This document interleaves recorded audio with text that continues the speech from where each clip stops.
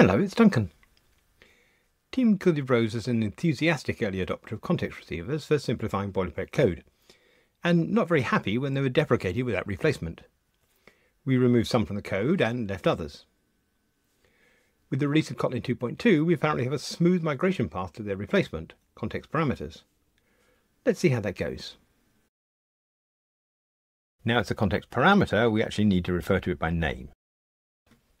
Back in the autumn of last year, I removed our context receivers. It was quite an intricate refactor, but at the time, JetBrains said that there was not going to be a release of Kotlin that supported both context receivers and the new context parameters. So there was really no incentive to hold on for tooling support to do it for us. Having released that episode, I think I must have guessed that they would change their mind, or maybe they had already, because it seems that I reverted the commits for the transaction context receivers. And they've been sitting there for most of a year, giving warnings, but otherwise working. Now Kotlin 2.2 is out, and that does support both context receivers and context parameters. But I think that's only going to be true for 2.2, so now is a good time to get on and convert from receivers to parameters. In 2.2, the context parameters are still experimental, but we like to say kind of on the edge, if not the bleeding edge. And if we go to 2.2, we'll get guard clauses in whens, and the long-awaited $. So let's crack on. Let's see what version of Kotlin we're currently using. It'll be in libs.version.toml. Oddly, it's grayed out. That's a little bit worrying. Let's see. Highlight the error description, absolutely nothing. Well, I'll pick up the mouse and hover. Plugin alias Kotlin JVM is not using build scripts. Twice, it seems. Well, I think I'm just going to take it on trust that that's an issue with the build conventions plugin and IntelliJ not recognizing it. Let's go down here and set this to 2.2.0, which is the latest stable version. And to be sure everything is fine, let's kick off a clean build on the command line. So it's /gradlew clean test. And wait. Okay, well, we seem to have built and run the test, which is good. Now, context receivers and parameters are set with a compiler flag, and I can't honestly remember where that is. So let's go and ask AI Assistant, where are the compiler flags set in this project? And it says they're here, so let's go and have a look. Ah, there we go, down the bottom. Free compiler args add X context receivers. And I note underneath that I've got the suppress warnings that I evidently added because I was tired of being warned that I was using context receivers and they are deprecated. So first of all, let's take that out. So we do see the warnings. And now we want to convert to context parameters. So I'm going to change that to context parameters and I'll try a build. Aha. Okay, so we have an error. And it looks like this version of the compiler will support either context receivers or context parameters, but not both at the same time. So I can't fix them up piecemeal. I've got to find all the errors in this project and fix them all. And unfortunately, it stopped at the first one, so I don't know how big a job that's going to be. Maybe, just maybe, Alt-Enter the quick fix will work, and by golly, it's offered a thing. Replace context receivers with context parameters. Okay, so I'm going to hit Enter, and it's offered us the name of the parameter, which is C. I mean, I guess that will do for now. Irritatingly for me at least, the first thing it's found is this magic function, which we're only using the code base to get over a bug or a feature that wasn't there yet in context receivers.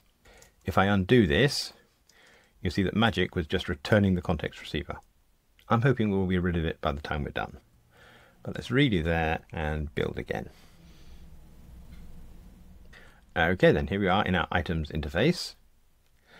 And once again, IntelliJ won't tell us the problem unless we move the mouse to hover. I suppose I could have looked down here. But again, I'm going to quick fix and replace context receivers with context parameters. And it's offering us TX for transaction from the name of the type here. In this case though, in this interface, we don't actually have to give it a name, we can use underscore. Well, that compiles, that's good. Quick fix, underscore. So these methods in this interface were saying, in order to save or load, I need a transaction in the context. And previously it would have been the receiver. Now it's going to be a parameter, but as we're not using it, as this is just the interface, we can use underscore. It's a bit ugly, but it will do. Build again. Okay, here we go. Here we are in stock. And I believe that this load and update stock list needs a transaction in its context because this items load, let's hover on that. Yes, there you are. That is itself a context function and needs a transaction. So let's quick fix and we'll give that the name tx. And that now seems to be working, but we haven't changed any of this code. And that's because this context function here is passed the context by the compiler automatically. So in fact, I don't think we need to name that. We can make that underscore as well, because we don't actually name it in here. The compiler does something. Moving on. All right. In memory items, that's an implementation of our items, where the type of the transaction is no transaction. We're not really supporting transactions in memory. So I think again, quick fix, and we're not going to be using it, so underscore may do. F2, and I have Dmitry Kandelov's quick fix plugin installed, which automatically applies the top quick fix. I've got that on Alt F2, I think. Ah, there we go. I can put in the underscore and tab. That one's apparently compiling. Let's go on. Okay, more no TXs. I think I can quick fix and say underscore F2 quick fix underscore F2, and we're done. Build again. This is DB items. It's another implementation of our items where we actually do need the transaction context. So we have this DB TX context. Let's see what quick fix does. Now, I'm going to try calling it underscore. And now you can see that quick fix has put an underscore in here, but that doesn't work. We'll just rename that to be TX for the transaction. And in this case, you can see that inside this function, we were implicitly using the context as a receiver. So we can access this DSL context that was on the context receiver. Now it's a context parameter, we actually need to refer to it by name. But the quick fix has done that for us, which is nice. Any more issues in here? Yes. I think we can probably assume we'll get the same issue. So I will quick fix, call this TX, and the transaction has been added in there. Anywhere else? No, but good. Moving on. Okay then, in our app class, we have a price stock list loader, and one of its constructor parameters is a context function that needs a transaction in the context, and then takes an instant and returns a stock loading result. Let's go back. The complaint here is that callable reference to context is unsupported because it has context parameters. Now I think it's one of those places where context parameters aren't finished yet, but I think maybe if we convert that to a lambda, then actually that compiles. And that's not so bad, so let's press on. Okay, our price stock list loader, quick fix, we'll give that the name TX, and that now compiles. But I notice that this is a place where we're using this magic function. Why is that? Let's go and have a look at loading. Here it is. It's that context function there. Well, that should now be supplied by this being a context function. So I think maybe we can just take that out altogether. And if we have, then I think this can be an underscore because we're not actually referring to it. Is that true? Well, we've got an error somewhere else, so maybe it is. This in our list stock test is a place where we're faking items in order to have it return a failure here. So I think I'm just going to do this by hand. I think I'm going to say we don't really care about it. Let's call it underscore and get on with our lives. Okay then, value of contract.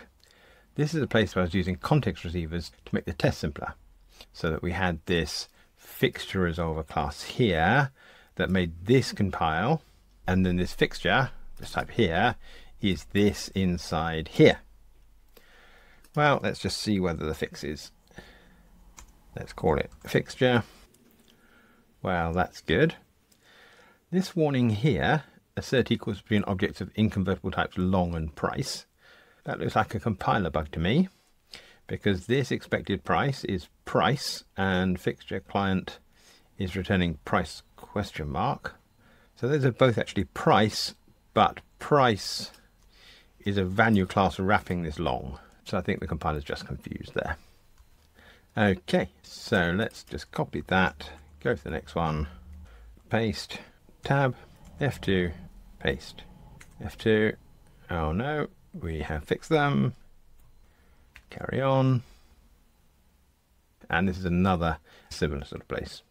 In these cases, we might as well, I think, just say we have a fixture, which is a fixture, and then we'd be using fixture inside here. Although I suppose at least a quick fix will get us closer. So let's say fix that, make it fixture like that, and now we can get rid of that one, and I think we should be okay. We'll do the same here, call that fixture, then remove that and put a fixture in here. And if that works, it shows that really context parameters are just another parameter to the function. Maybe we'll just go back here and make that fix with these. So we'll take that, cut into there, get rid of that one, there, not there, there, not there anymore. No, that's all good. And what does our fixture resolver do? Well, I think we'll leave understanding that to another time. Let's just see whether everything compiles and passes all the tests. And apparently it does. Fantastic. Before we go, let's just see whether there's any more uses of our magic. That was in here, because I really don't think we should be needing that anymore. It's used there. Okay, so what is this saying?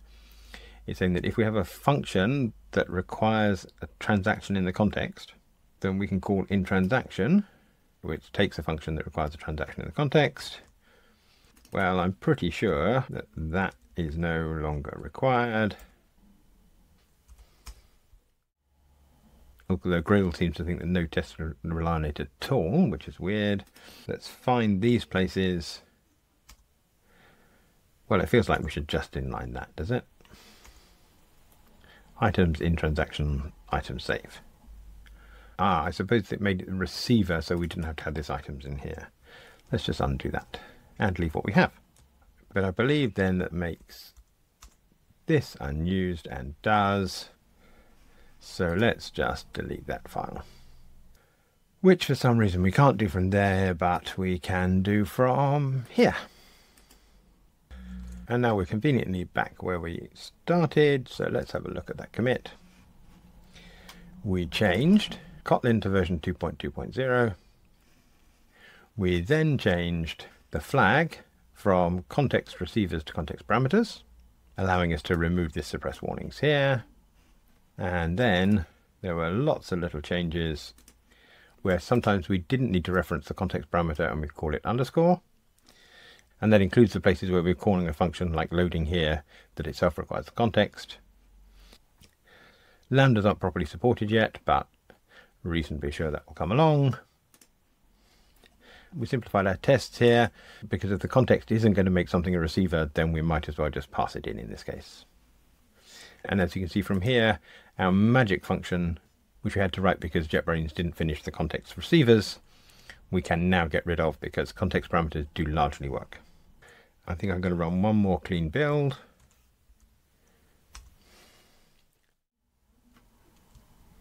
And we're done. It'll be interesting to see what AI Assistant thinks we did. Upgrade to Kotlin 2.2, replace context receiver with parameters, remove unused magic, minor tests and code adjustments for consistency. I mean, yeah. And the code analysis says that we have 3 warnings. Let's check them. This place where something is just confused. We don't need that anymore if we are not doing fixture receivers. Get rid of that. And that appears to be our compiler bug. So let's amend commit that lot. And we're done for the day. It's a bit of a shame that there isn't a release of the compiler that supports both context receivers and parameters in the same code base at the same time, because it means that a migration like this has to be a big bang. And if you're heavily invested in context receivers, that might just have to stop your project for a while. But we all have to learn lessons about relying on experimental features one way or the other, and at least the quick fix works here. I wonder if the horrible requirement for the underscore is just there so that the compiler knows that it's dealing with parameters rather than receivers. If so, then I suppose that requirement could be removed later, which would be nice. Otherwise, the only real difference between the receivers and parameters is that we have to reference the thing in the context by name when we finally need it. but I suppose it's the nature of context that the thing that we mostly populated the entry point to a routine and then make use of in one place several layers inside our onion. So for Team Gilded Rose, it's context receivers are dead, long live context parameters. Now we can get on with our lives free from deprecation warnings. If you'd like to see more lack of warnings, then like this video to encourage me, subscribe to the channel to encourage YouTube, and even if you're not a Java developer anymore, I think you'd enjoy the book that I wrote in that price called Java to Kotlin, a Refactoring Guidebook, details of which are on the show notes below. Thanks for watching.